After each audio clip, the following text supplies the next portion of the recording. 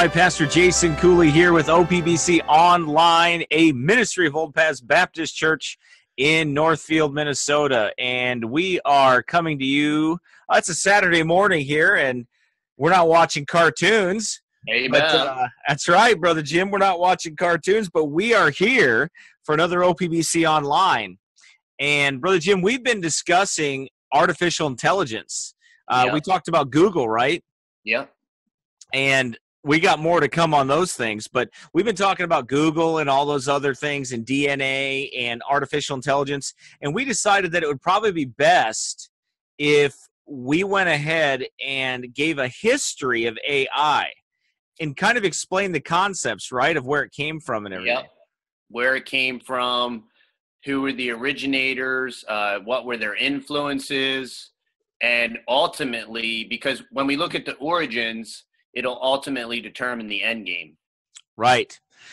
When you understand who developed this and who brought it about and what their goal was and everything, then you and I come to a place where we can actually, understand the satanic roots of it and the satanic end of it, like Brother Jim said, because this is all coming. It's all going to streamline to the Antichrist, and his appeaing, his coming. Well, Satan said, "I shall be like the Most High," and what we recognize as Christians, with a biblical perspective, is God only is omniscient. God only is omnipotent. And it's interesting how technology, so obviously Satan isn't everywhere. And we know what Revelation says about the mark. And well, how are you going to facilitate the mark? How are you going to monitor everybody? How are you going to be able to track everybody? And how are you going to be able to do all this? If you're not all knowing, if you're not all powerful, and if you're not omnipresent, how are you going to do this? Because if we read the book of Revelation and Daniel and the different prophetic elements that haven't been, that haven't happened yet, how is Satan going to facilitate all this? Well, he's going to use technology. Yeah, and that's the thing. I guess that's the thing that I want to get people to try to understand, or that's our goal, is to try to get people to understand that this is all heading somewhere. It's when we think of the mark of the beast and we think of the end times and all those things, we have rarely thought about technology and how that's going to play into that. Exactly. And it's kind of funny because a lot of it is a bait and switch. Like, for example, the implanted microchip, all the implant is programming. It's a progressive step in that direction, but they don't want it to be a little chip. They want it to be, whether it's that injected CRISPR that's going to modify your DNA and change you, or whether it's you're inside an Android and you're uploaded to the internet, that chip, there was so much focus in the 90s on that chip being, that was going to be the mark. But that is just part of the progress towards the mark. Yep. Just a step. Absolutely. So, and that's kind of what we want to do here today, is explain that to you and kind of show you the history of AI, show you how it all came about. And it goes back, and there's a great article that we're going to use here, that I believe is very helpful, and it's called The 7 Phases of the History of Artificial Intelligence. And it really gives a good summary, Brother Jim, of excellent. Yeah, of everything. It's not like arguable history or anything like that. It's very, very easy to understand. And we're going to kind of go through that with you and share that with you, and then give you the biblical understanding of that, show you biblically what the Bible says about that. And I think that as we do that, I think it'll make more sense to you. And then we have other ideas for shows to come that we're going to deal with.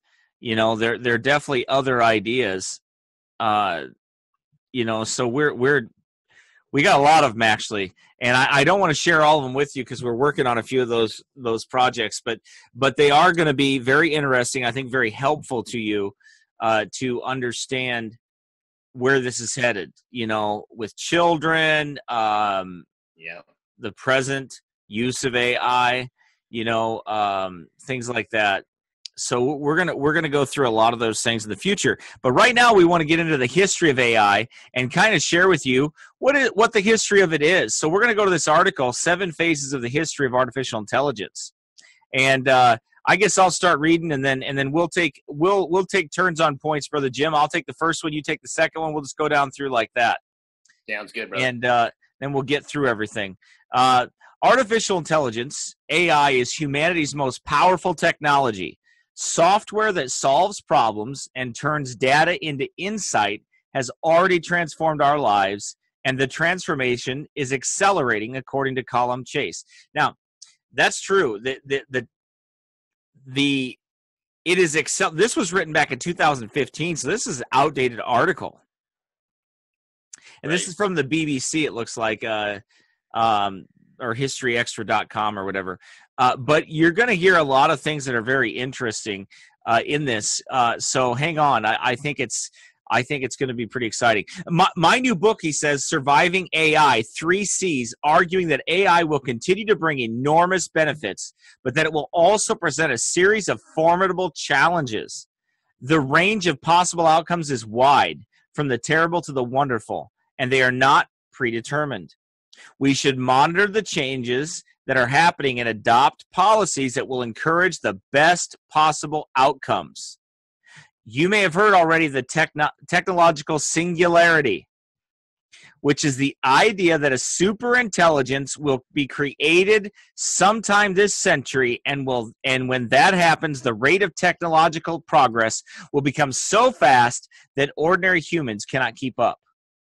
Think about that for a second, Brother Jim. They're admitting that this thing is going to spiral so quickly. Yeah, it's the doubling of data, and they're already saying that. I forget what it's called, Morse wheel or whatever. And basically, it used to be every 10 years technology would double. Then it was every 5. Then it was every 2. Now I think it's every 6 months. Technology is doubling. We're watching storage capacities. One, we went from a spinning hard drive to a fixed state device. Now they've been able to the problem with a static hard drive was that it had to be so large.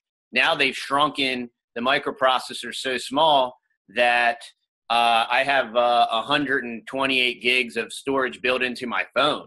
And by shrinking that down, by everything shrinking and getting smaller, that's allowing technology to get bigger, because now it's more data in a smaller area. Yeah, what they say on the about DNA, about a strand of DNA on the tip of it, what they can hold in storage. Yeah, it's incredible. It's just very hard to. I forget exactly how much. It's incredible. It's incredible. Yeah, now. It is incredible. So the technological singularity. Mike Hoggart has a video. Pastor Mike Hoggart has a video on the technological singularity. And you can listen to that. We've touched on it a little bit, and we may touch on it more in the future as well. But there's a video out there. There's some things on the singularity, and you can look it up on Google. Google talks about the singularity. That's that merging a man with a machine and that unlimited intelligence. What does the Bible say about that, Brother Jim? That gnosis, that knowledge that man was searching after. That was what Eve was enticed to get, yep. Right? Was that gnosis, that knowledge. God's knowing good and evil. Right. So, she was absolutely enticed. Yeah. To grasp hold of that knowledge of good and evil. The interesting thing about the singularity is now that you have guys coming out there and they're trying to switch it around and they're calling it the multiplicity. But interestingly enough, the whole thing is groupthink. It's like we're going to put everybody's ideas out there simultaneously, and we're all going to draw the same conclusion. And so you got this guy saying, well, don't think of it as a singularity, think it as the multiplicity, but it's basically the same thing. We're all going to think exactly alike. And by doing that, what will we have? We'll have the mind of God. We'll know everything. Right. Yeah. Exactly. So that's what they're after. It's the gnosis. It's the same thing that Satan offered Eve in the garden. And man wants this unlimited knowledge. He wants to have it, and he doesn't want to get it from the Word of God. He wants to acquire it on his own or some other way. And that's the beauty of it. I mean, in the beginning was the Word, and the Word was with God, and the Word was God. We have the reason that we can open our Bibles daily and glean from the Scriptures and see things new and fresh every morning is because we literally have the mind of God in written form. And there is so many things, even now, with reviewing this technology and then looking to the Scriptures and seeing it in there. And just like we were talking about, how Satan is going to use all of this advancement in technology to basically make the end time prophecies to fulfill them, just like we were talking about last time. How is everybody going to see these events occur? Well, when you think of technologies like the Google contact lens or the Samsung, and it's Wi-Fi and it's plugged into the net and it's, literally like projecting it on your retina. Well, yeah, everybody's going to be able to see everything all at the same time. Absolutely. And this is the singularity. This is what they're looking, and it fits into end times Bible prophecy perfectly. Yeah. Okay, so the technological singularity is a point beyond which the future. Let me back up here a little bit. In the same way that a black hole is a singularity beyond which the laws of physics do not apply, so the technological singularity is a point beyond which the future cannot be readily understood. We know the future, brother. And we've got the Word of God. The Bible tells us we know where they're going to end in the lake of fire. Yeah. Well, before we get to that, if we do, there may be another massive discontinuity, which I call the economic singularity. This is the point at which almost every job can be done cheaper and better by an AI than by a human. Now, we're going to have a show coming up on that, so we're going to save that concept because we're going to talk about that, aren't we? We're going to talk about the dark side of AI and deal with some of those things in the future, okay? So hang on and stay tuned for that. That may be the next show that we cover. But to help us understand how artificial intelligence got us to this remarkable point in time, here are 7 vignettes. Vignettes. What is a vignette? It's like a small portrait. A vignette. A vignette. I thought it was vinegar or something. Oh, anyway. That's a vinaigrette. It's vinaigrette. Oh, okay, yeah. I have some of that. That's good stuff. Okay, anyway. I'll move on here. So I'll take number 1. Okay. Number 1, Greek myths. Now, this is interesting because a lot of the greatest stories that have been told have an element of truth to them from Greek mythology. They steal and they raped it from the Bible and stole some of these things from the Word of God, right? And then they pervert those stories. Mm-hmm. Humanize them. Right, humanize them. So, okay, so number 1, Greek myths. Stories about artificially intelligent creatures go back at least as far as the ancient Greeks.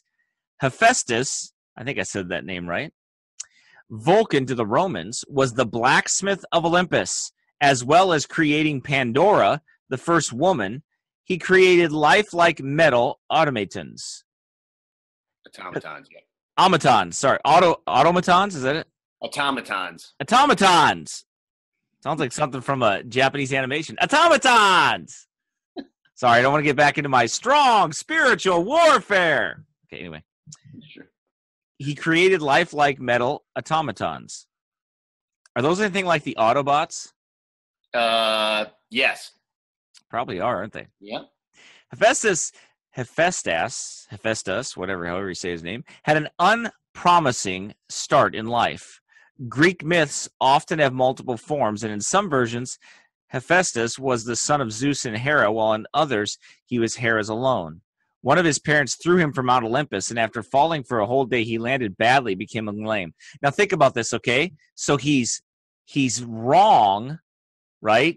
He's been created wrong, right? Mm-hmm. So he's going to right that wrong. Yeah, and he was basically cast out of heaven. Right. And what's he going to do? He's going to build something. Mm-hmm. You get it? Mm-hmm. It's going somewhere, right? Yep. He was rescued by the people of Lemnos, and when Hera saw the ingenious creations he went on to build, she relented, and he became the only Greek god to be readmitted to Olympus. Okay?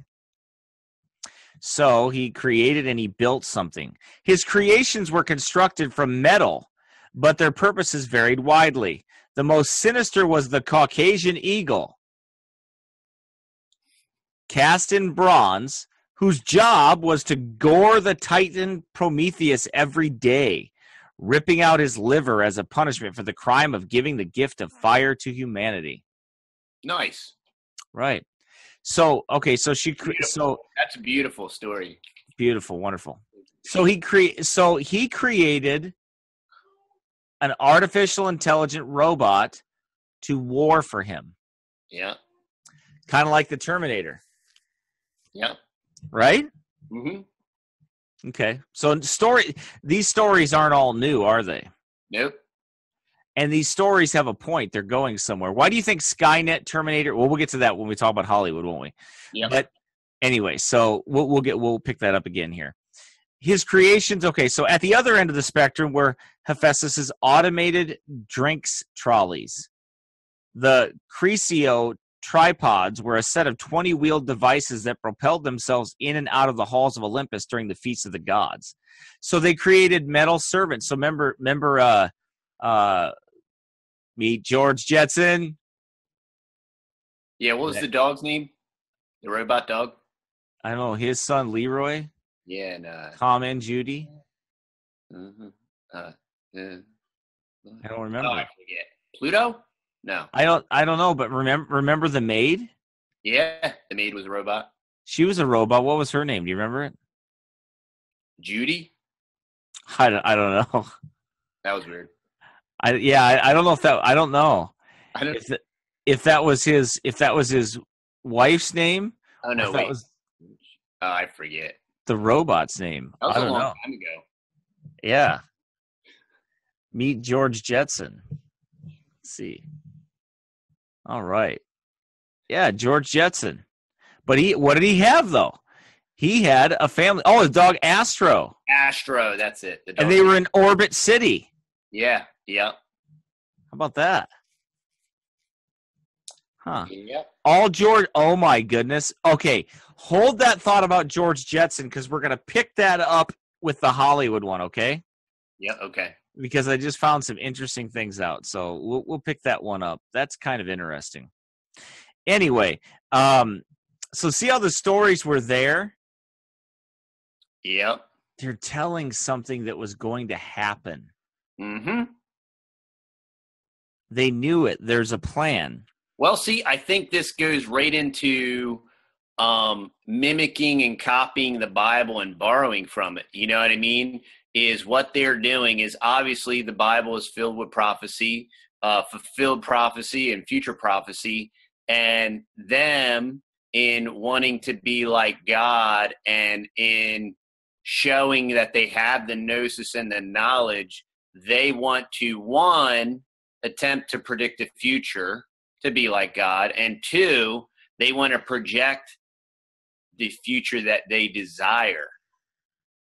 Right. Which is in direct conflict with the scriptures. Absolutely. Absolutely. So Greek mythology right here, okay, talked about AI, artificial intelligence, and creating these machines or these beings that would do things for us, and we're going to kind of get to some of that later on, but we'll pick it up there. So that's number one. Okay, Jim, why don't you take number two? Yeah, so stage two here is a little bit of a mixture of, and this kind of gets into the whole DNA part as well. But the first SF, Frankenstein, and Rosam's Universal Robots. Although numerous earlier stories contain plot elements and ideas that recur throughout science fiction, the author, Brian Aldiss, claimed Mary Shelley's Frankenstein, which was written in 1818, was the genre's real starting point because the hero makes a deliberate decision to employ scientific methods and equipment. It is therefore appropriate that, contrary to popular belief, the title refers to the mad scientist figure rather than the monster.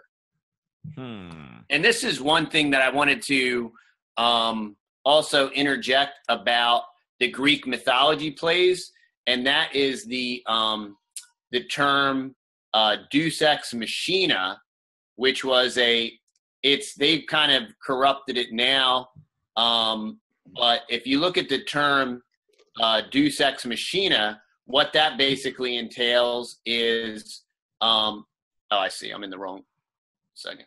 It's got it. There we go. Deus Ex Machina is Latin, okay, which comes from the Greek, meaning God from the machine. So basically, when the Greeks wanted to present an actor on stage as a god, they would use some type of a machine like a pulley or a trap door, and this would represent that actor as a god. And that's where this term Deus Ex Machina got started. But basically what it is how do you mimic God, or how do you portray yourself as God? And when you think of this whole machine and God, it really kind of starts making all the AI and robotic stuff make a lot more sense, because this has been their modus operandi since the beginning, basically. Yep, it's all coming to a head. Yep.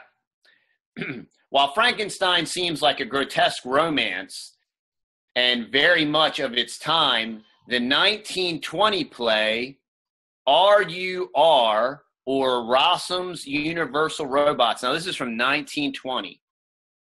Rossum's Universal Robots introduces themes that still concern us today. Its Czech author, Karl Čapek, received plaudits when the play was first staged, but later critics have been less kind. Isaac Asimov called it terribly bad, and it is rarely read or staged today. Nevertheless, it introduced the idea of a robot uprising that wipes out mankind, which has prompted a huge number of stories since. And it foresaw concerns about widespread technological unemployment as a consequence of automation. And we are going to talk about in the future, we're going to talk about, have a show about the financial impact of AI. Yep. We're going to deal with that in the future. Yep. And of course, it gave the world the word robot. So this 1920 play is where the term robot came from.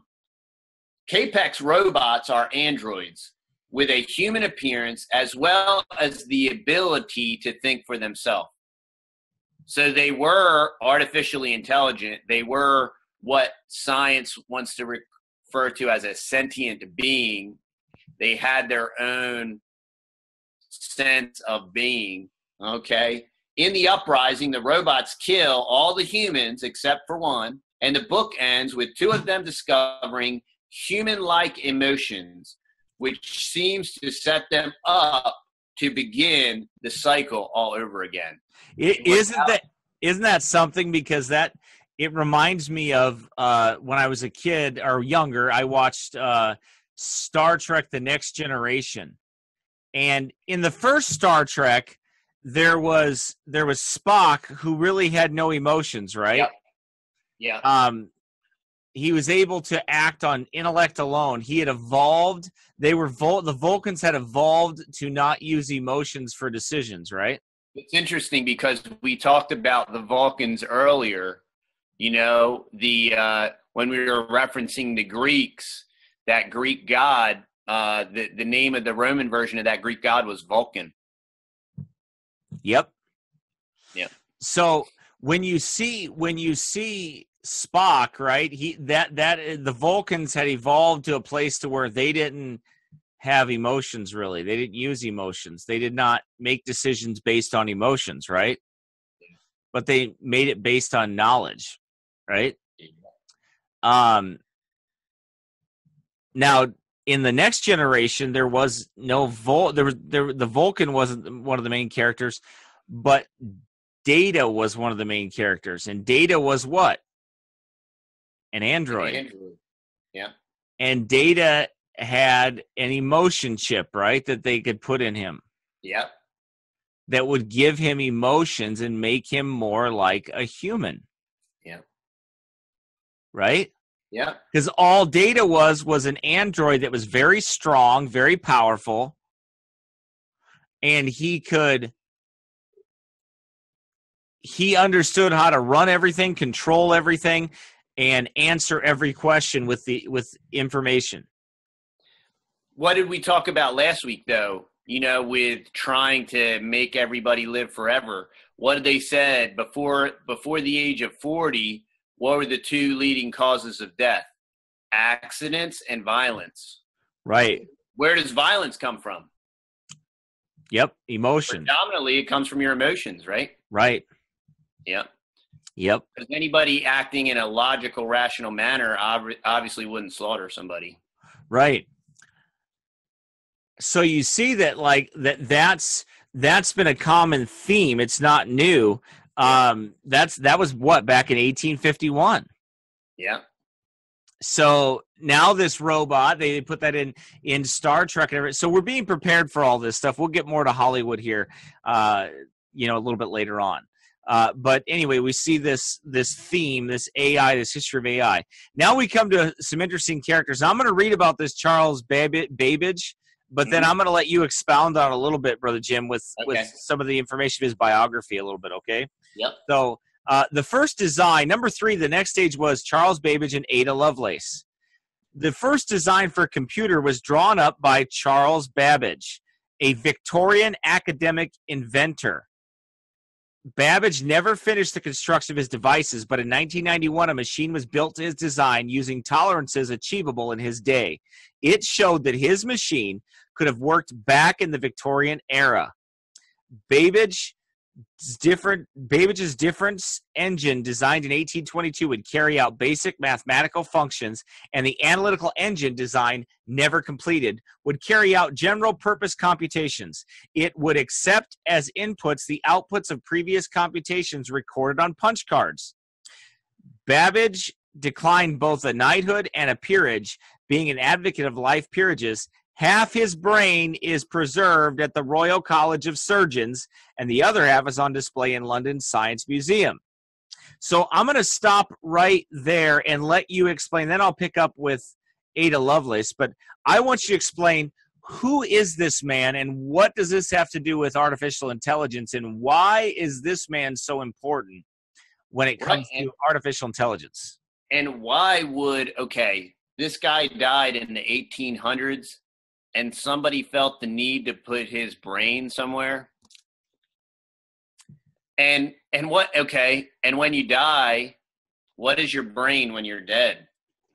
It's just like your heart or anything else. But, so I'm just going to give you some background information on Charles Babbage. He lived from 1791 to 1871. Wikipedia says, considered a father of the computer, Babbage is credited with inventing the first mechanical computer, just like this author's talking about in our article. Primer magazine says, if you use a computer, you have Charles Babbage to thank. Charles Babbage is popularly acknowledged as the father of computing. Mechanical computer was invented by a mathematics professor at Cambridge, England, named Charles Babbage. Charles is even considered by many people worldwide to be the father of the modern-day computer because of his inventions in the mechanical computing engine. Okay, so this guy was a professor in Cambridge, England in the 1800s. So now what I'm going to do is I'm going to read you a passage from one of his writings. This was written in 1864. This is an excerpt from Passages from the Life of a Philosopher. Now, you just remember that these people are God haters. You're going to pick up on this here real quick, and I just want you to understand that these people are inventors of evil things. They hate God. They're at a war with God. They're at war against God, and the devil is pushing them and pumping them and priming them and using them in his war against God. Now, listen up as you hear this, because I'm telling you what, it's very startling to hear about. So go ahead, Brother Jim. It's, if this man did not write this with his own hand, it would be harder to believe. But this is him writing first person. I gathered all the information I could on the subject and was soon informed that there was a peculiar process by which the devil might be raised and become personally visible. I carefully collected from the traditions of different boys the visible forms in which the Prince of Darkness, capitalized, had been recorded to have appeared. After long thinking over the subject, although checked by the belief that the inquiry was wicked, my curiosity at length overbalanced my fears, and I resolved to attempt to raise the devil. Naughty people, I was told, had made written compacts with the devil and had signed them with their names written in their own blood.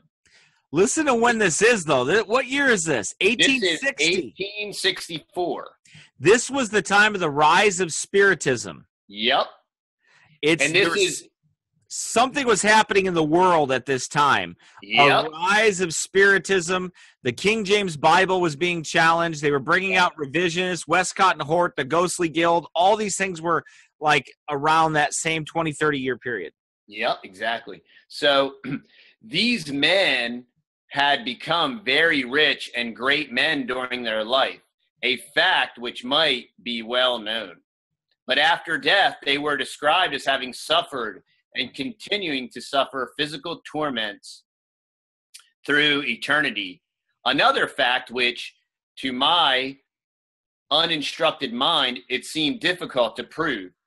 Having closed the door, and I believe opened the window, I proceeded to cut my finger and draw a circle on the floor with the blood which flowed from the incision. I then placed myself in the center of the circle and either said or read the Lord's Prayer backwards. This I accomplished at first with some trepidation and in great fear towards the close of the scene. I then stood still in the center of that magic and superstitious circle, looking with intense anxiety in all directions, especially at the window and at the chimney. The chimney? Was he looking for Santa Claus? So he thought Santa was going to come down the chimney. Yeah. Ho, ho, ho. My uninstructed faculties led me from doubts of the existence of a devil to doubts of the book and the religion which asserted him to be a living being. So basically, Charles Babbage wanted to contact the devil. He wanted to contract with the devil to be rich and famous, right? But then when he he thinks the devil didn't show up. I think maybe the devil did show up. Oh yeah. But absolutely the devil showed up and deceived him his whole life, and he died and went to a devil's hell, and also gave him the knowledge, the gnosis that he needed to create this first computer model. Exactly. And artificial intelligence. So, he summoned up a devil for a reason. The height of the devil's power is to make you think that others think that they did all these things on their own. Yeah. That he ascended up to the height that that you've done all this under your own knowledge and power and everything else. Yeah. And you've really done it by the power of the devil. That's right. Wow. Now, there was also, and we were talking about this whole Cambridge thing, and we know with Westcott and Hort and the Ghostly Guild and all that stuff. Well, Babbage was part of the Ghost Club. It was called the Ghost Club, or they also called it the Lunatic Club. I remember that. That's where at the moon they do something towards the moon at night when they go home or whatever, right? Yep. Yeah, the Lunatic Club. Is that was that the same lunar society? If it wasn't the same, it was very similar. It was the same concept. Yeah. This is an excerpt from the British Quarterly Review from 1865. So doubts respecting the existence of a devil led to Mr. Babbage's doubts respecting the authenticity of the Bible. Nor will it astonish any reader to learn that when at Cambridge, Mr. Babbage and some of his college companions formed themselves into a ghost club and made it their duty to collect evidence on the subject of apparitions. If they heard of a phantom, these spiritual detectives speedily put themselves into pursuit.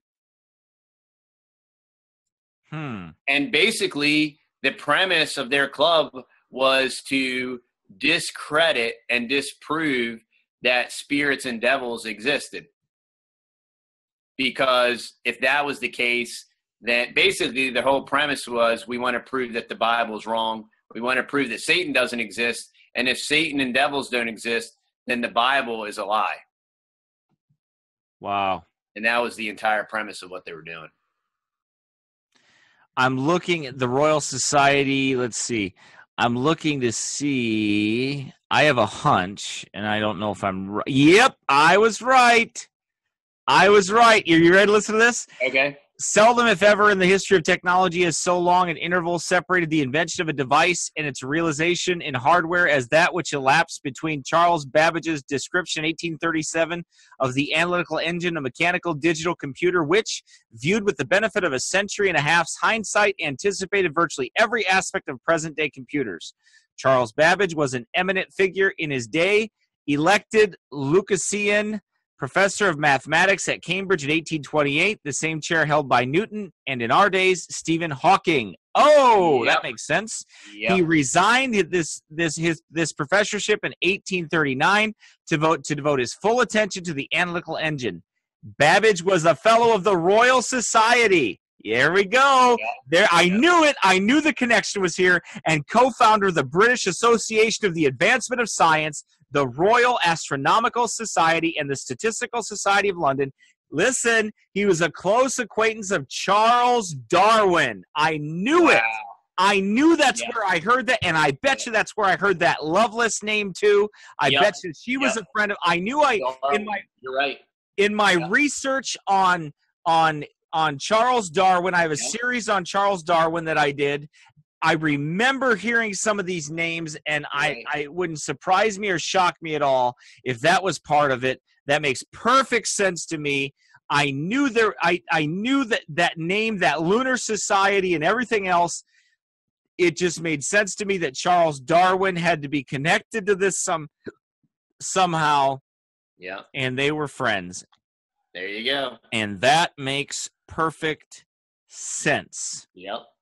Because the father of modern day evolution and the father of the analytical computer and artificial intelligence had to be connected one way or another. Wow. How about that? Now, I've got to look here. You go. I'm sorry if I interrupted you, brother. No, brother, that was the end of my background on Babbage. Okay, because let me check something here. I apologize to those that are listening. I'm doing this online. Doing this live through this. I was just curious if Ada Lovelace knew Charles Darwin, and I am guessing that they knew each other. But anyway, It wouldn't surprise me. While you're looking, Yep. where it talks about Babbage collaborating with Lovelace. Yeah, go ahead and read that. Okay. Uh, did we say that Babbage declined both knighthood and Yep, we did. Yep, we did. Okay. Babbage collaborator Ada Lovelace has been described as the world's first computer programmer, thanks to some of the algorithms she created for the analytical engine. Famously, Ada was the only legitimate child of the Victorian poet and adventurer Lord Byron. Although she never knew her father, she was buried next to him when she died at the early age of 36. There is controversy about the extent of her contribution to Babbage's work, but whether or not she was the first programmer, she was certainly the first program debugger. Yep. Makes perfect sense. Her mindset of poetical science led her to ask questions about the analytical engine, as shown in her notes, examining how individuals and societies relate to technology as a collaborative tool. She died of uterine cancer in 1852 at the age of 36. So she was very young when she died. And she was kind of kind of a royalty, I guess you could say. Yep. And she had a lot of connections. She was connected to Charles Dickens. Yes. Yeah. And a few others and some famous scientists. It does not look at that she had any connection to Darwin, though, that I can see anyway from this. But it doesn't really matter because everybody else was. There are notes around her stuff about artificial intelligence. Section G also contains Lovelace's dismissal of artificial intelligence. She wrote that the analytical engine has no pretensions whatever to originate anything. It can do whatever we know how to order it to perform. It can follow analysis, but it has no power of anticipating any analytical relations of truth. The objection has been the subject of much debate and rebuttal, for example. But anyway, it was proven by Alan Turing, computing machinery and intelligence and everything else, that wasn't the case. Yeah, and we're going to talk about Turing next. Yep. Actually. Yep, we're going to talk about him next. So anyways, it's fascinating that these people were all connected, though, connected to Charles Darwin, connected to all these God haters. They're all connected, man. They all hate God. Yep. They're all connected. Edison, the Ghostly Guild, Theosophy, the Lunar Society. What's her name? Who's the Theosophist? Helena Blavatsky. Blavatsky. They're all connected. They all wanted that. They all wanted the knowledge. Yep. They all hated God. Yep. So we see this occult connection to AI. Yeah. Pretty powerful occult connection to AI, to be honest with you. Okay, so number 4, Alan Turing and Bletchley Park.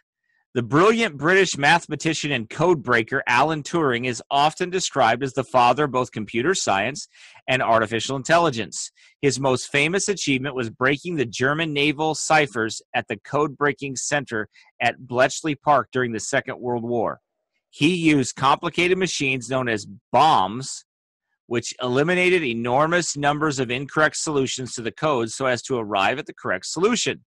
His work is estimated to have shortened the war by 2 years, but incredibly, his reward was to be prosecuted for homosexuality and obliged to accept injections of synthetic estrogen that rendered him impotent. He died 2 years later, and it took 57 years before a British government apologized for this barbaric behavior. So he was a sod. He was a sodomite. Well, that's interesting, isn't it? Let's see. Look up Alan Turing on Wikipedia, Jim, while I'm reading this. His work is estimated. Okay, so basically he was a homosexual. They wanted to inject him with something to make him impotent so he couldn't do any of his homosexuality. So not all the world accepted homosexuality. Before the war in 1936, Turing had already devised a theoretical device called a Turing machine. It consisted of an infinitely long tape divided into squares, each bearing a single symbol. Operating according to the direction of an instruction table, a reader moves the tape back and forth, reading one square and one symbol at a time. Together with his PhD tutor, Alonzo Church, he formulated the Church-Turing thesis, which says that a Turing machine can simulate the logic of any computer algorithm. Turing is also famous for inventing a test for artificial consciousness called the Turing test, Yep. in which a machine proves that it is conscious by rendering a panel of human judges unable to determine that it is not, which is essential to the test that we humans apply to each other. The Turing test. Yep. And that's the new test that's under question with, for example, they have this new autonomous car. I don't think it was Google's car, but they have this new autonomous car that was not programmed. What it did is it observed a human driving and it taught itself to drive. Uh-huh. So now they're trying to, they applied the Turing test to it and they're saying that it's totally autonomous, but there's a lot of, when we get into that stuff, it's starting to get crazy. And that's where, when we get into the present day of AI, you'll start to see that these scientists will admit that they don't know what's making this stuff do what it's doing. No. So basically, they're admitting to devils that there's devils and stuff is basically what they're doing. Alan Turing is a very interesting man. Oh yeah. He was prosecuted in 1952 for homosexual acts, when by the Liberace Amendment, gross indecency was still criminal in UK. He accepted chemical castration treatment with DES as an alternative to prison. Turing died in 1954, 16 days before his 42nd birthday, from cyanide poisoning. An inquest determined his death as suicide, but it has been noted that the known evidence is also consistent with accidental poisoning. In 2009, following an internet campaign, British Prime Minister Gordon Brown made a public apology on behalf of the British government for the appalling way he was treated. Queen Elizabeth II granted him a posthumous pardon in 2013. The Alan Turing Law is now an informal term for a 2017 law in the UK that retroactively pardons men cautioned or convicted under historical legislation that outlawed homosexual acts. Yeah. Yes. Sod propaganda. Yeah. Sod prop. Sod prop. Sod prop 8. Yeah. I'm curious what his, what his religious background was. If any. Let's see if it says. I'm looking here to see if there's anything on it because let's see his early life. Let's see. Just curious to find out who this man really is. We don't have to go too in depth with it, but just as we're looking at this history of AI, I think it's kind of interesting to find out that, some have speculated that let's see, was the cause of Turing's atheism and materialism. So he was a materialist. It looks like he was an atheist. So a God hater, right? Yep. The fool has said in his heart there is no God, right? Yeah, and just consequently, he was a sodomite. Sodomite. Well, and you know what? It makes perfect sense to me that he would be a sodomite, right? Because he did not want to admit that there is a God. Yeah. And that when they knew God, they glorified him not as God, but became vain in their imaginations, and their foolish heart was darkened. Right? Wow, this is kind of interesting. The logo of Apple Inc. is often erroneously referred to as a tribute to Alan Turing, with the bite mark a reference to his death. Both the designer of the logo and the company deny that there is any homage to Turing in the design, even though it's a upside down rainbow and it's a bite out of an apple and he was poisoned by cyanide. And that's pretty wild. Wow. You know what else? He developed this program called Delilah. There, the further developed his knowledge of electronics with the assistance of engineer Donald Bailey. Together, they undertook the design and construction of a portable, secure voice communications machine codenamed Delilah. Wow. It was intended for different applications, lacking capability for use with long-distance radio transmissions, and in any case, Delilah was compelled too late to be used during the war. Though the system worked fully, with Turing demonstrating it to officials by encrypting and decrypting a recording of a Winston Churchill speech, Delilah was not adopted for use. Turing also consulted with Bell Labs on the development of Sig Sally, a secure voice system that was used in the latter years of the war. Wow. You want to hear something else that's another crazy quote here? Mm-hmm. Stephen Fry has recounted asking Steve Jobs whether the design was intentional, saying that Jobs' response was, "God, we wish it were." So when they asked Jobs, "Hey, was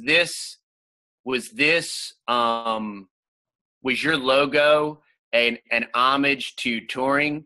You know, Jobs, one, he blasphemes the name of God, and then he says that they wish it was this homage to this homosexual guy. That oh man, all these guys are, and see how they're all tied together. Yeah, I mean, the world is Apple tied to this guy. It's crazy. They're all related. They're all interrelated. They're all tied together. Mm-hmm. Yes, they are, and they all have one thing. They hate God, and they're building the kingdom of Antichrist. Yep, they all have the same father. They're marching, they're marching forward with their God-hating plan and plot. The mystery of iniquity doth already work. Yep, only so the Bible is very clear about that. Okay, so he had his test for artificial consciousness, which... Yeah, that's scary, but we'll move on, okay? Because we could go on and on and on and on with that, but it is scary, and we'll probably cover that in a show coming up in the future. So, because it's kind of scary when you start to think about it. Yes, yeah, it's kind of crazy. I remember when I was a kid, the show Short Circuit. Number 5 is alive. Number 5 is alive. Programming. Yep. It was all predictive programming. We were being prepped for it. So, all right, number 5, Brother Jim. Go ahead and read that. The Dartmouth Conference. The point when artificial intelligence became a genuine science was a month-long conference at Dartmouth College in New Hampshire the summer of 1956, which was premised on the conjecture that every feature of intelligence can, in principle, be so precisely described that a machine can be made to simulate it. So what they're saying is that we can describe intelligence so accurately and break it down to its however many facets there are that we can clearly program a computer to do that. We can simulate it. But by programming a computer to do those, that doesn't even make any sense, because by programming a computer to do it, it's not intelligent. You're still giving it the input. Right. And that's why they have these new ones that will watch stuff and learn. I don't know, man. Okay. Something is going to take over those things and help them, and I think it's devils. Yep. Yeah, if it's not already doing it. Mm-hmm. The organizers include John McCarthy, Marvin Minsky, Claude Shannon, Nathaniel Rochester, all of whom went on to contribute enormously to the field. Now, this is where it's going to start getting interesting, because in comes something else, another organization that is very dangerous and is not. It's not fun. Not a good place. And but I'll let you go ahead and keep reading. In the years following the Dartmouth Conference, impressive advances were made in AI. Machines were built that could solve school math problems, and a program called Eliza became the world's first chatbot, occasionally fooling users into thinking that it was conscious. These successes and many others were made possible in part by surprisingly free spending by military research bodies, notably the Defense Advanced Research Projects Agency, DARPA, originally ARPA, which was DARPA in 1958 by good old President Eisenhower as part of the shocked U.S. reaction to the launch of Sputnik. the first satellite to be placed into orbit around the Earth. DARPA. We know what DARPA is, don't we? Now, what is DARPA into? DARPA is into all these crazy dog-like autonomous creatures that walk around. And if you look at some of those, if you go on YouTube and look at some of those, DARPA makes battle robots is what they do. That's part of what they do. And it's the part of what they do that they're actually admitting to. Yep. President Eisenhower. Isn't he the one that warned against the military-industrial complex? Yep. Yeah, and he's also, wasn't it Eisenhower that supposedly signed the Grenada Treaty, I think? I'm not sure. I'd have to look that up. I think that was Eisenhower. And when you start thinking about all that stuff, man. DARPA is independent from other military research and development and reports directly to Senior Department of Defense Management. DARPA has about 240 employees, of whom 13 are in management and a close to 140 at technical staff.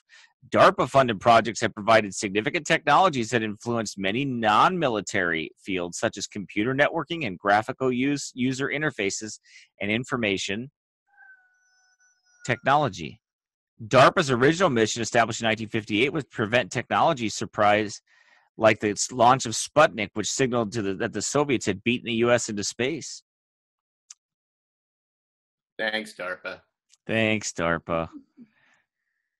Mm-hmm. The optimism of the nascent AI research community overflowed into hubris.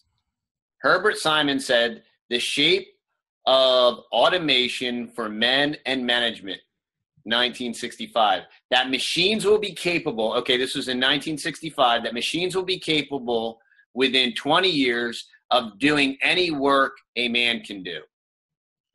Marvin Minsky said 2 years later in Computation, Finite and Infinite Machines, that within a generation, the problem of creating artificial intelligence will substantially be solved. But hindsight is a wonderful thing, and it is unfair to criticize harshly the pioneers of AI for underestimating the difficulty of replicating the feats of which the human brain is capable. Oh, boy. And maybe the lag of all the AI is just a clandestine validation that it's just programming and it's not devil possession. Mm-hmm. You know what I mean? Yep. DARPA's earliest predecessor of the internet. DARPA's done a lot of things. Yeah, the internet, right? Yep. Yep. I heard that rooster, and that's not a android. That's a real rooster. That's a real rooster. Right? He doesn't lay any eggs, though. No, he doesn't. That's good, though, right? That is good. Okay, so we know that DARPA, from what I understand, they're also into some mind control type stuff, too. Some mind over machine type stuff. Yep. DARPA's biotech chief says 2017 will blow our minds. The Pentagon's research division is betting its high-risk, high-reward programs will change medicine. The Pentagon's research and development division, DARPA, the creative force behind the internet and GPS, retooled itself 3 years ago to create a new office dedicated to unraveling biology's engineering secrets. The new Biological Technologies Offices has a mission to harness the power of biological systems and design new defense technology. Over the past year, with a budget of $296 million, it has been exploring challenges including memory improvement, human-machine symbiosis. Super soldier. Oh! Yep. Super soldier. DARPA, or the Defense Advanced Research Project Agency, is hoping for some big returns. Captain America. The director of its BTO, neuroprosthetic researcher Justin Sanchez, recently spoke with Scientific American about what to expect from his office in 2017. including work on neural implants to aid healthy people in their everyday lives and other advances that he says will change the game in Aid medicine. healthy people, because we know healthy people need help to be more healthy, I guess. I don't know. So, Brother Jim, maybe I should save this article for like the present day AI, and we'll do another show on this, because I mean I could keep going with this. Yep. But we just gave you a little hint of it. But I'll continue on with this. We'll save this because DARPA's working on breaking the genetic code, and that's present day stuff. So that's the CRISPR stuff. Yeah, we'll get into that. We'll leave that alone for now. We'll go ahead and continue with where we're at here right now. And basically, I want to say that it was DARPA that created America. Say that again. DARPA is the one that was kind of portrayed as creating Captain America, through genetics and steroids and all that stuff. Sure. Yeah. Makes sense, doesn't it? Yep. Creating the super soldier, Darwin's super soldier. Yep. Herr Hitler's super soldier. Yep. Ubermensch.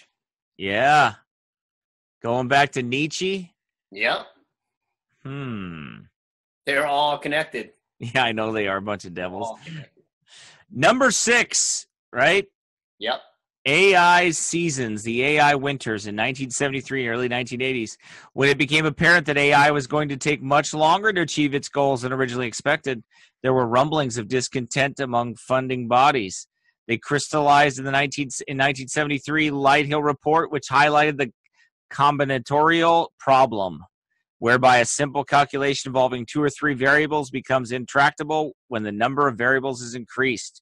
The first AI winter lasted from 1974 until around 1980. It was followed in the 1980s by another boom, thanks to the advent of expert systems and the Japanese 5th-generation computer initiative, which adopted massively parallel programming.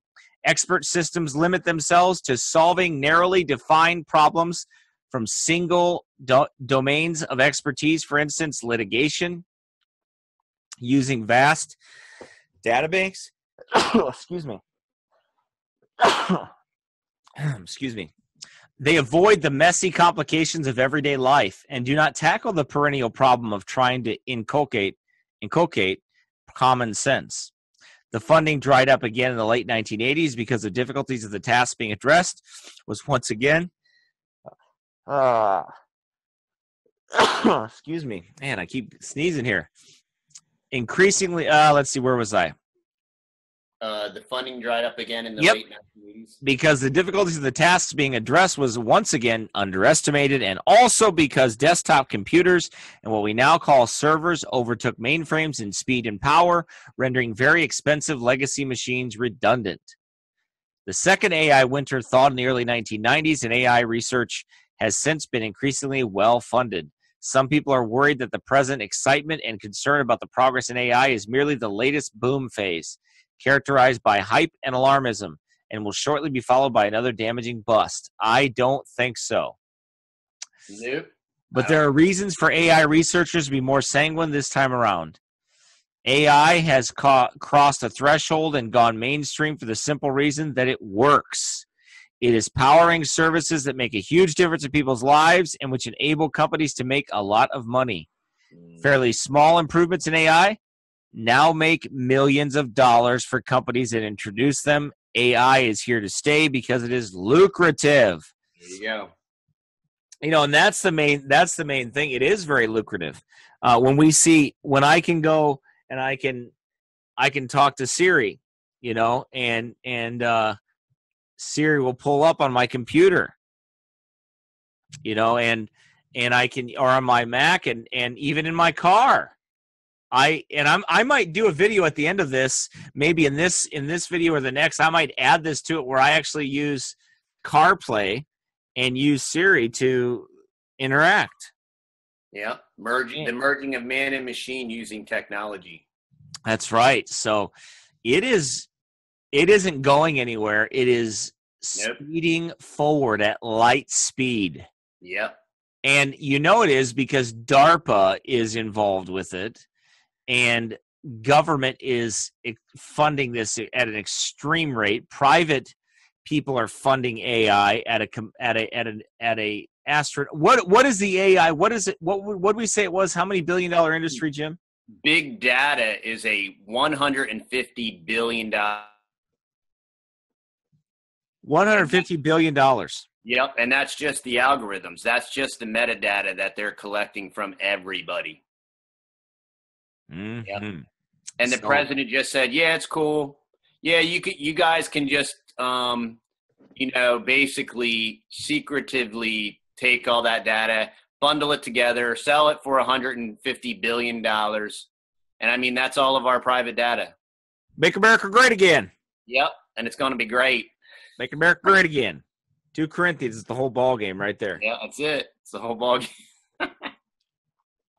It's tremendously big and huge. Yeah. It is Donald Trump size huge. The other thing that I think is real interesting is when you think about it too, the original databases were called servers. So originally, computers were viewed as servants. Okay, I need this, right? And what does it do? It goes and gets it for you, right? That's a server. Oh, hey, I need this. It goes and gets it, right? But now what's AI? AI is I'm going to guess what you need before you need it. And you're already going to have it. So it's not going to be a server. It's going to predict what you want, and it's going to have it for you before you ask for it. Well, and that's already happening right now. Yep, that's Google. Google does it automatically. I mean, they have predictive programming on there automatically that is set up to predict what you want. Yeah. I mean, I remember talking about something or typing something to somebody, then boom, it shows up on my Google browser. Yep. No, that's an algorithm, right? Yep. Supposedly. Yeah. Or a devil, one of the two. I don't know. One or the other. But then we come to number 7 here. Oh, speaking of devils, familiars, right? Uh-huh. So how can a familiar fake you out? A familiar fakes you out because it's familiar with everything about you. There you go. It follows you around. It watches everything you do. And then, just like Saul with the witch at Endor, right? And he wanted to call up Samuel, right?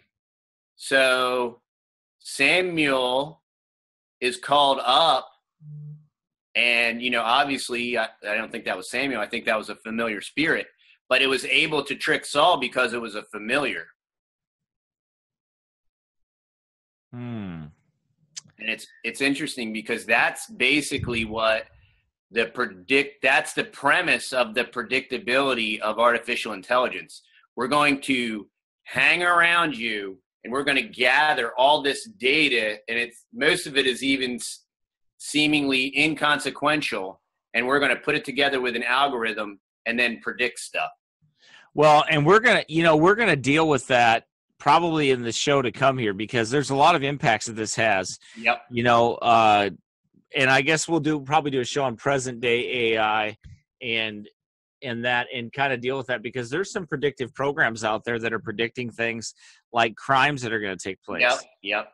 Thought police and all that, thought crimes and all that stuff. Yep. Yeah. So there's LAPD's computer program prevents crime by predicting it. Yeah.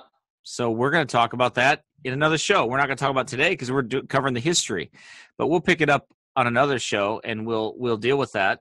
How we use AI every day and present day AI and everything like that. So, all right, now we have number 7 here, AI in Hollywood. Yeah.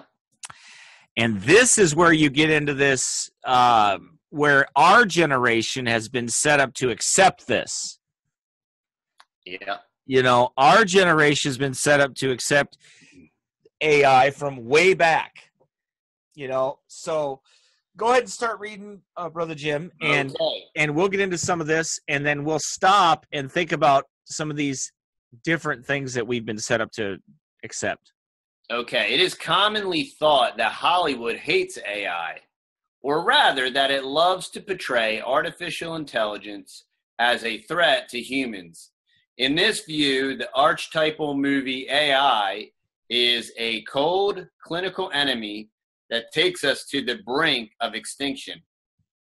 Oddly, we usually defeat them because we have emotions and we love our families.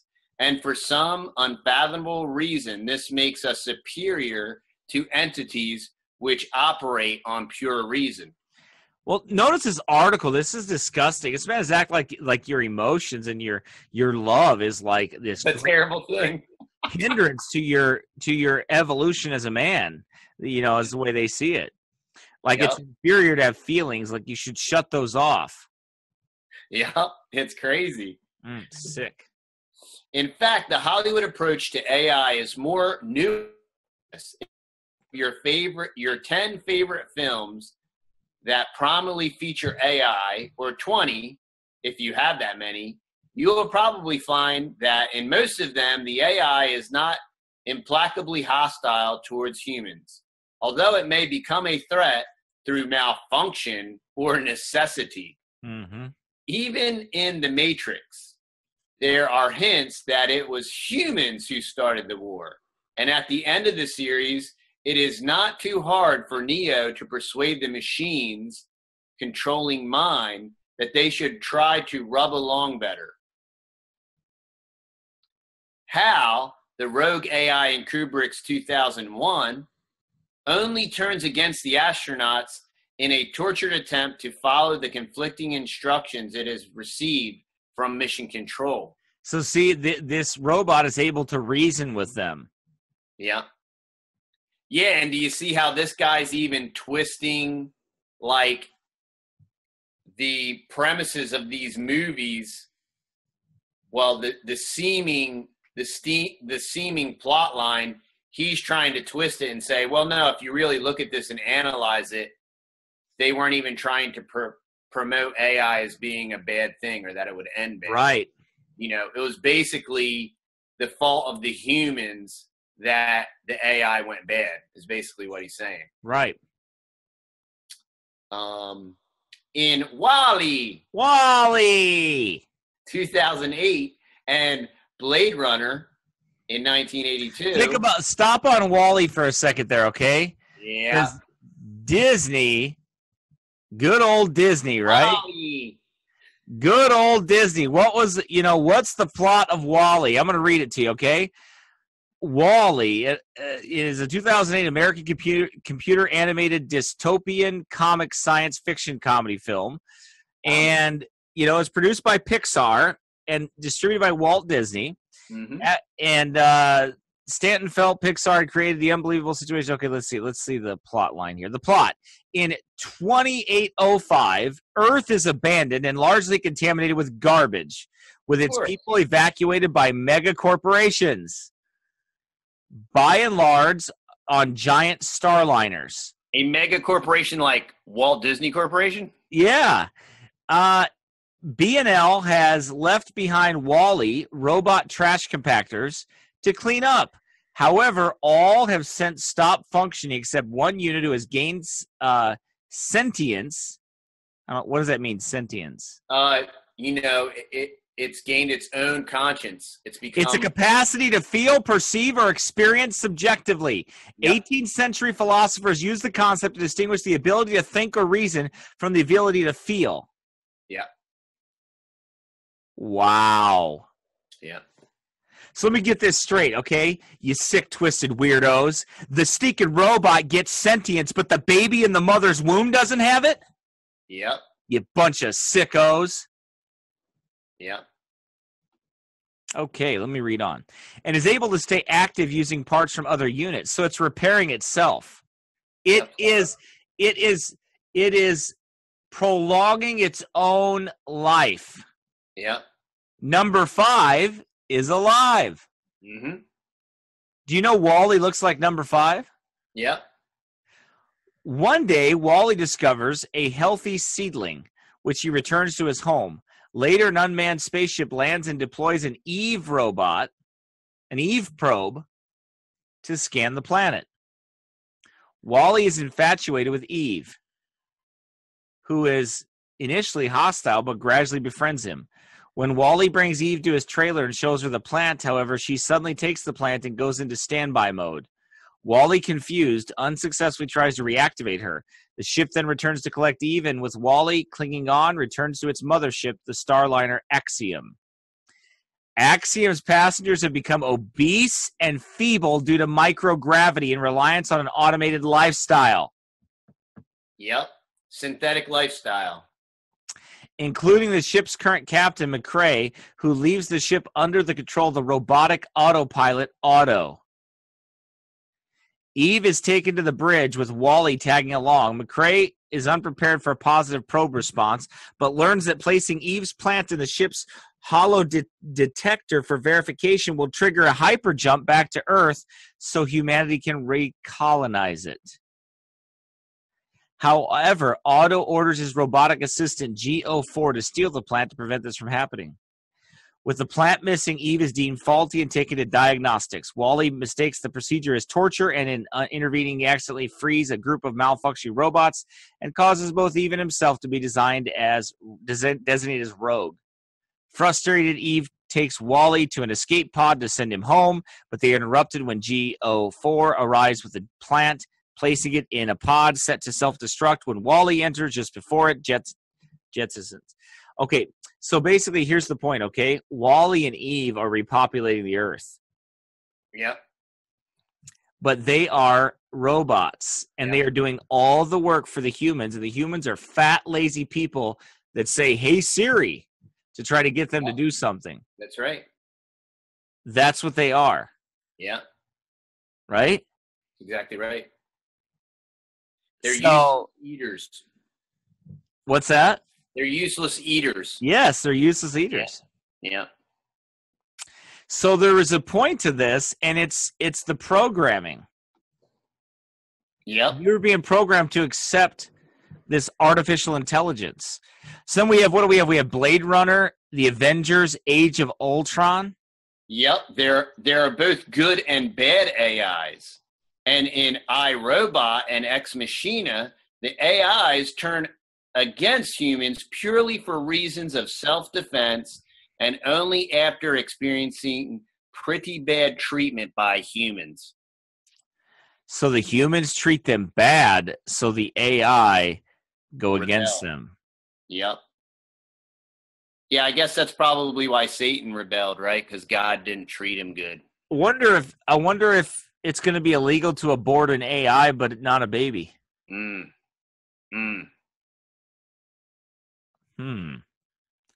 Because after all, when that AI achieves consciousness, but the baby in the womb is just like not conscious, right? It doesn't have any life to it. Unreal.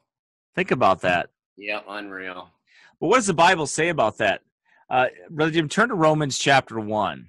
Okay. Romans chapter 1 and start out, I think it's verse 20 maybe? Yeah, right in there. Let's see here. Romans chapter 1.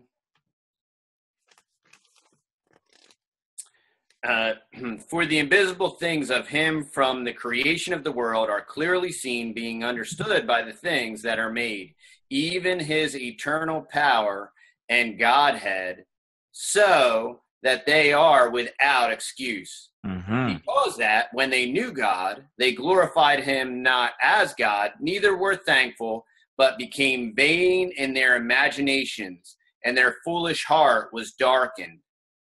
Professing themselves to be wise, they became fools, and changed the glory of the uncorruptible God into an image made like to corruptible man, and to birds, and to four-footed beasts, and creeping things. Wherefore God also gave them up to uncleanness through the lust of their own hearts, to dishonor their own bodies between themselves, who changed the truth of God into a lie, and worshipped and served the creature more than the Creator. Who is blessed forever. Amen. For this cause God gave them up unto vile affections, for even their women did change the natural use into that which is against nature. And likewise also the man, leaving the natural use of the woman, burned in their lust one toward another, men with men working that which is unseemly, and receiving in themselves that recompense of their error, which was meet. Right. So they, these people, they worship and serve the creature more than the creator, and they are without natural affection. Yep. They will have more affection for an AI than they will for a human being. Yep. And this was being taught. Amen. Look what happened. Let's see, with Short Circuit, the movie, right? Yep. In Short Circuit, the movie, they were what?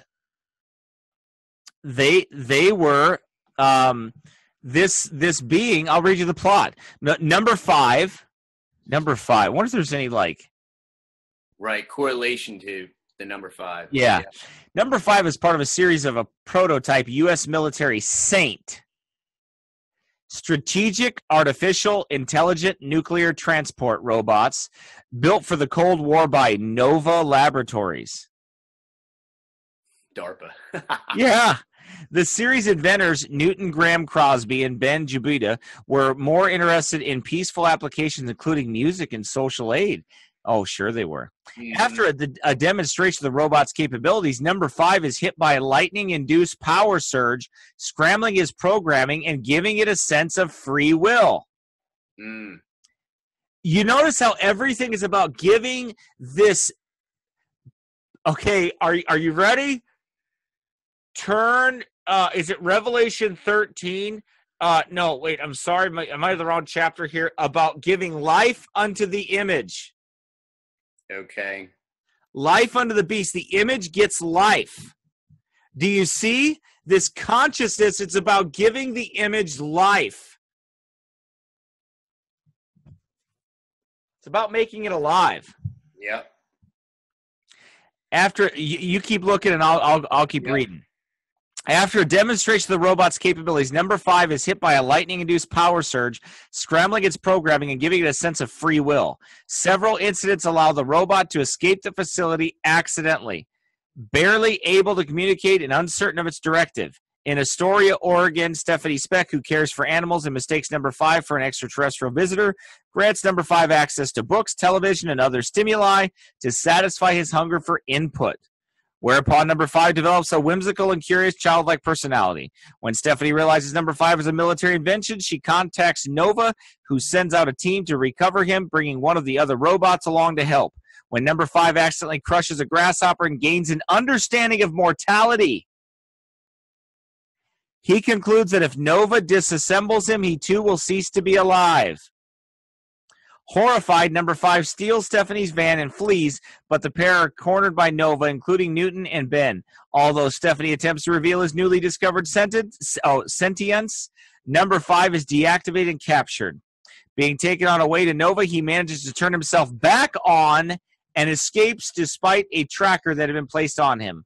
Returning to Stephanie for protection, number 5's unusual actions catch the attention of his creators, but Nova's CEO, Dr. Howard Marner, turns a deaf ear to their wild hypothesis.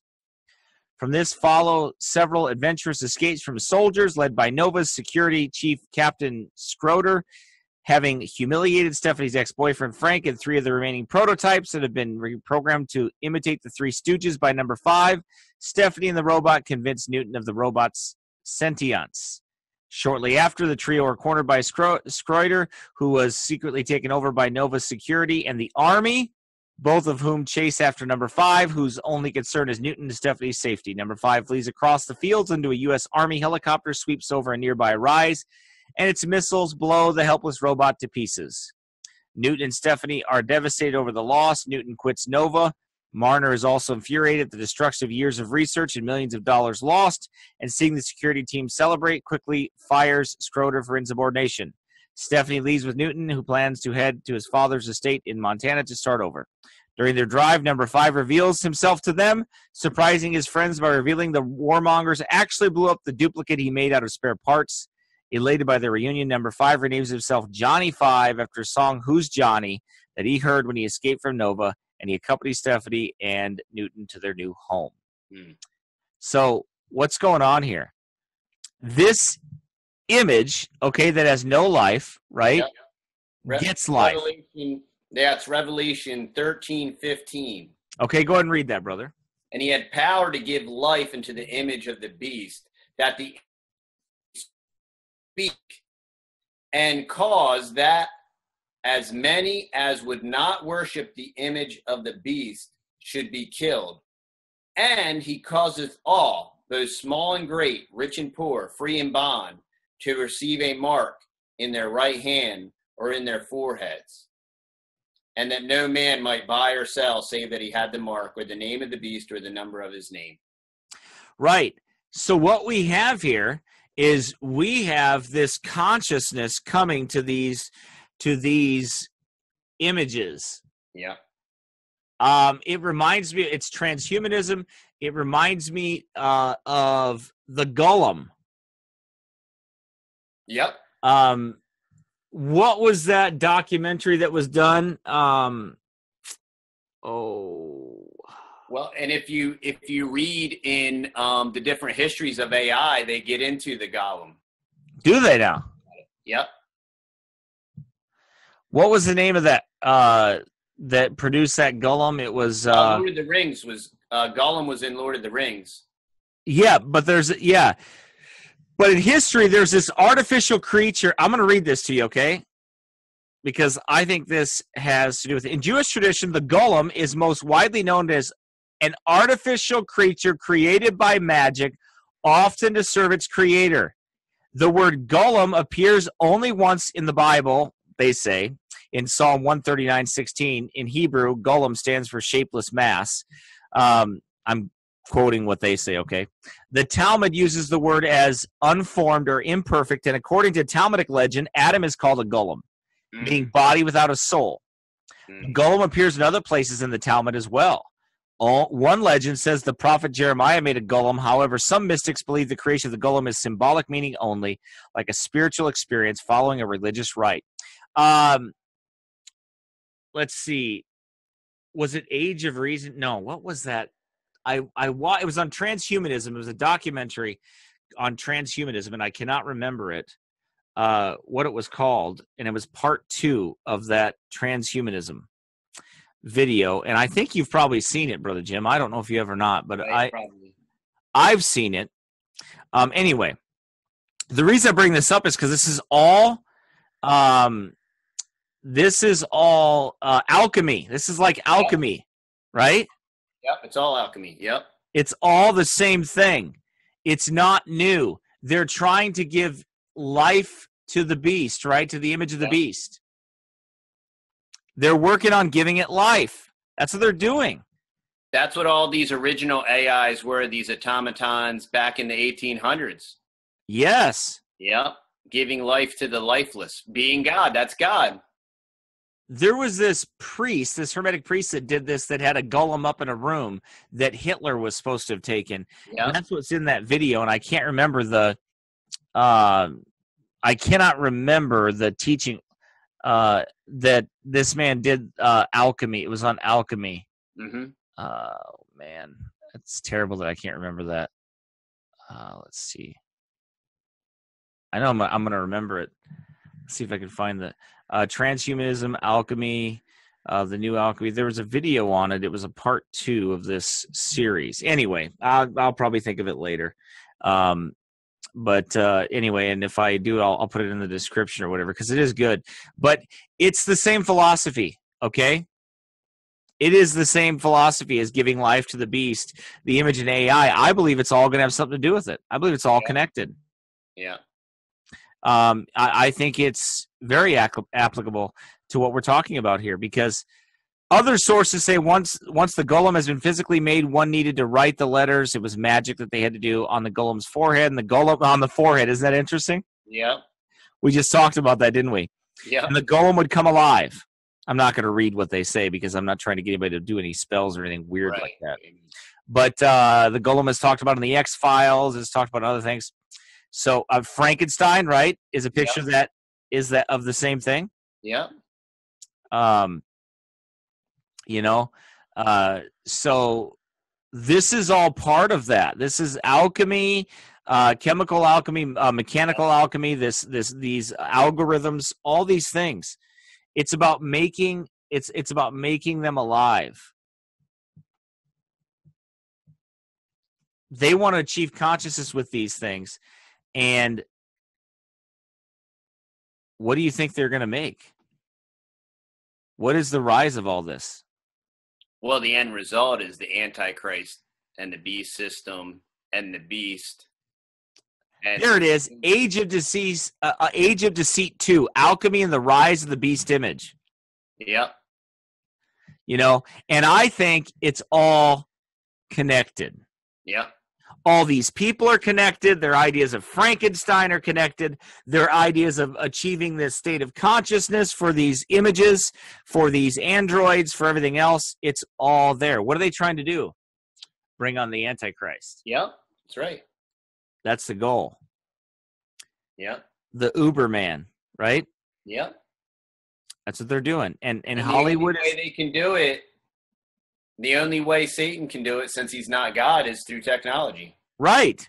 It's a mimic. It's a mockery. And I'm going to talk about that when I talk about the Antichrist in my next sermon, how it's a mockery of the incarnation. Yep, exactly.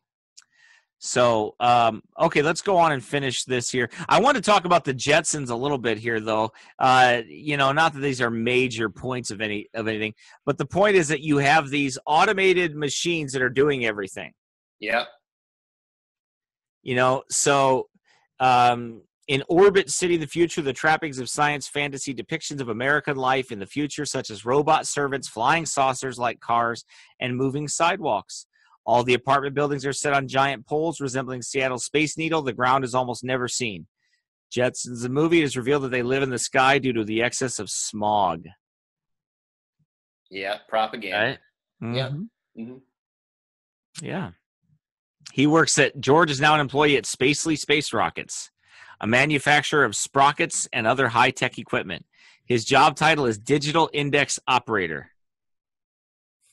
So what do we have here? We have these robots doing all this work for them, taking over in duty and doing in the duties of a man and taking over everything. You know, so this theme is being pushed. It has been pushed for a long time. Yeah. Yeah, that's what we're going to get into when we talk about the children. Yep. In the future, another show. We're going to talk about how we've been prepared for all this. We've been programmed for all of it. Yep. We're going to talk about that and really deal with it in depth. But we want to touch on Hollywood a little bit here because it is part of the history of AI. Yep. It says here, let's see, where were we? Oh, Ex Machina. I don't know what that is. That looks like obviously a movie, but the AI is turning against humans purely for reasons of self-defense and only after experiencing pretty bad treatment by the humans. Yeah. So go ahead and you keep reading, brother. One of the most interesting treatments of AI by Hollywood is the 1970 film Colossus, The Forbin Project, in which a superintelligence decides that humans are unable to govern themselves. So it takes the entirely logical step of taking over the reins for our own good. Perhaps the reason that we think that AIs are always bad guys in the movies is that the poster boy for AI is the Terminator, 1984, in which Skynet determines to exterminate us the moment that it attains consciousness. Look at that. And think about this. What year was that made? 1984. You can't make it up. If you wanted to, you couldn't make it up, right? Yeah. Skynet, right? Comes online, right? Attains consciousness. What are they trying to preach to us? Revelation 13. That's what they're trying to preach to us. Yep, that's right. That's it. We're gonna give life to the image of the beast. Yeah. And that's how they're gonna do it. Yep. The original Terminator movies were so inventive and the design so iconic that it often seems there is a law that newspapers must publish a picture of a robotic Arnie alongside any article about AI. Mm-hmm.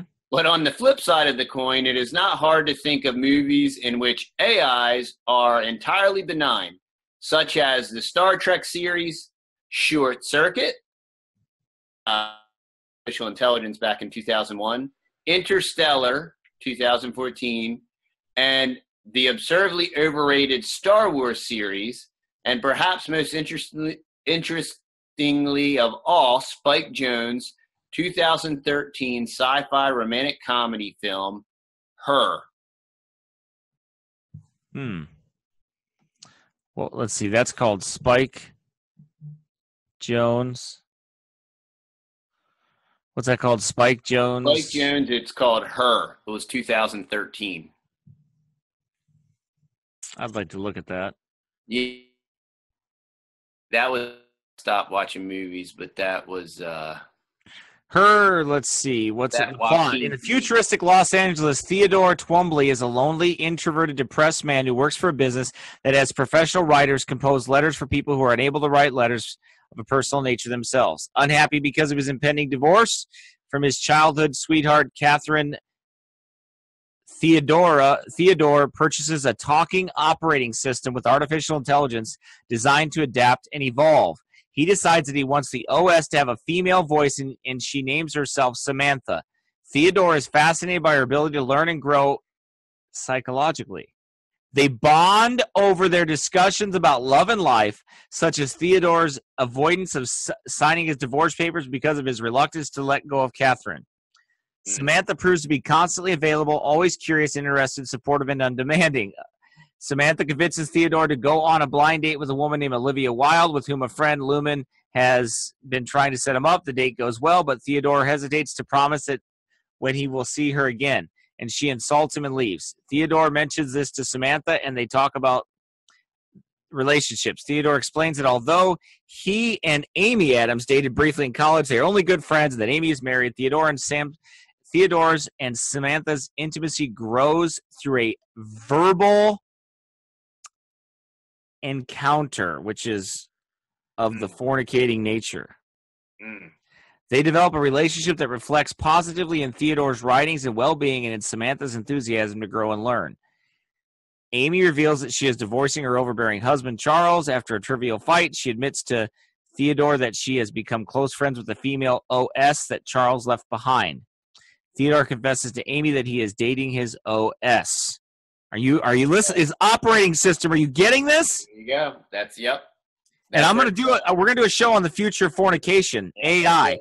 But this right here, it's part of the history. We got to talk about it.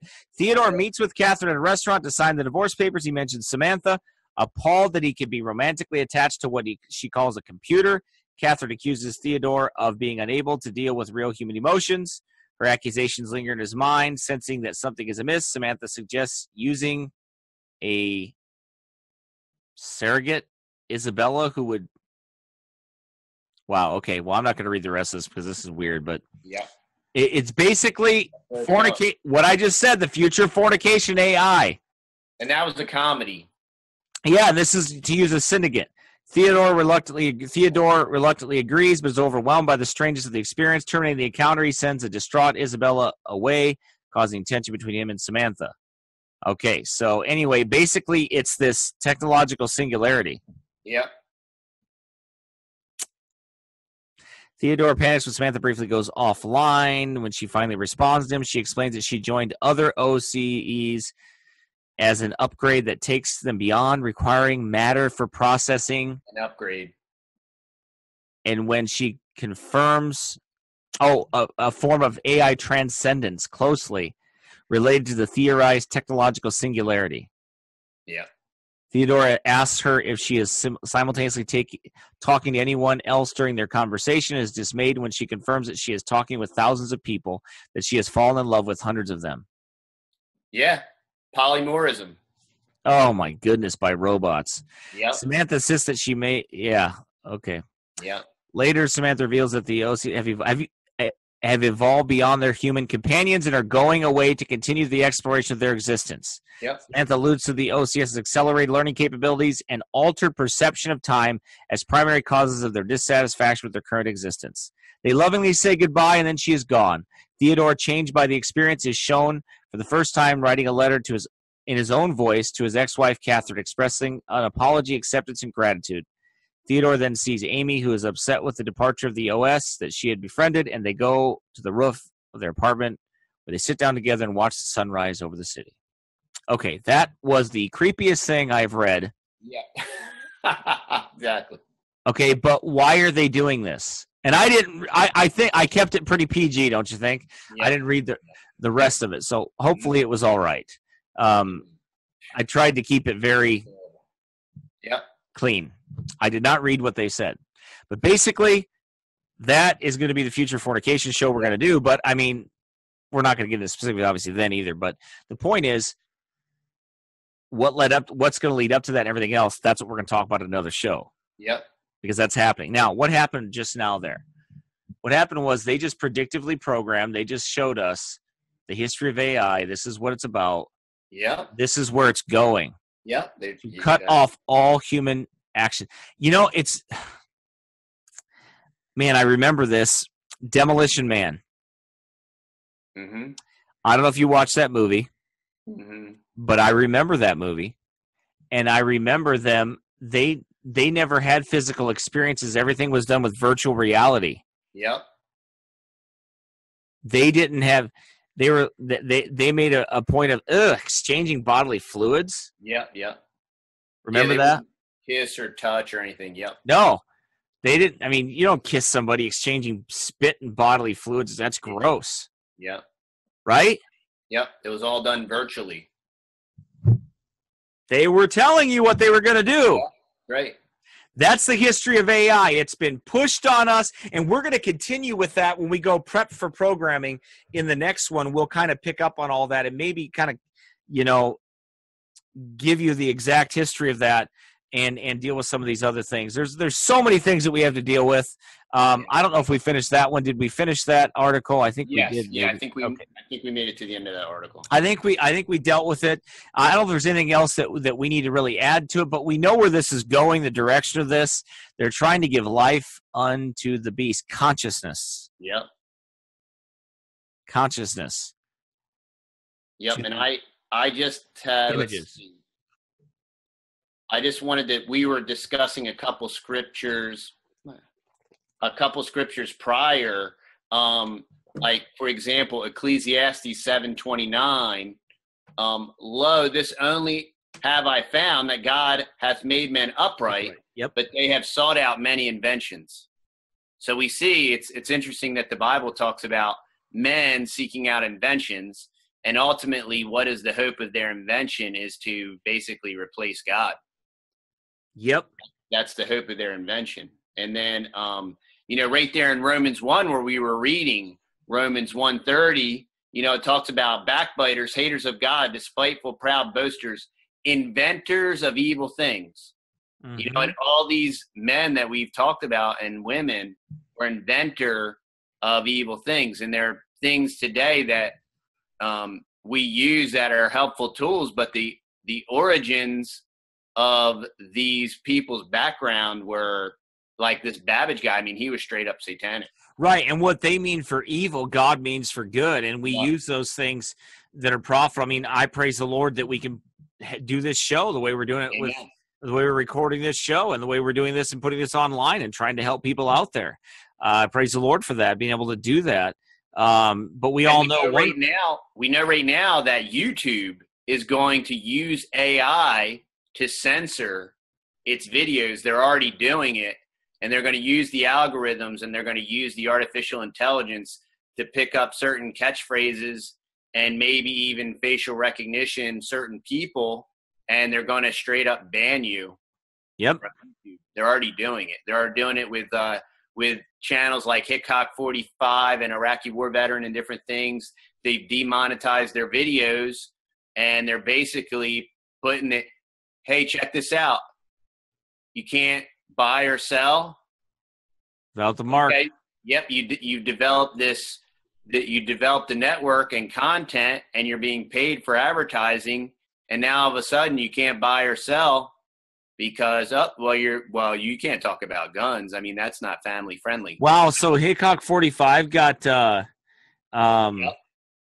Hickok 45, Iraqi war veteran, Wrangler star, anything that talks about guns. But interestingly enough, guess who still advertises on YouTube? The NRA. So they can play an NRA video promoting the NRA, but if you have anything on your channel about guns, they're going to take off your AdSense and not allow you to advertise. That's kind of weird. Yeah. I think YouTube will lose some money trying to do that. Yes. Yep. I think they'll be forced to go back. I think it could be possible that the market's going to force them to change that. That or somebody or a different vendor will step up and figure out a different way to monetize and to provide. Yep.